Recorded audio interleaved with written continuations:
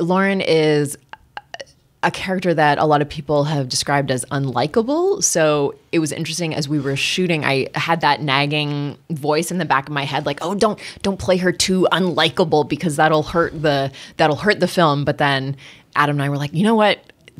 We can't even worry about that because this is the character that we've written, and we're just like, we're accepting that not every choice that she's making is going to be appealing and likable, endearing. Right? Yeah, exactly. And that's okay. Well, she said she's magical, mystical, or a powerful wonder girl.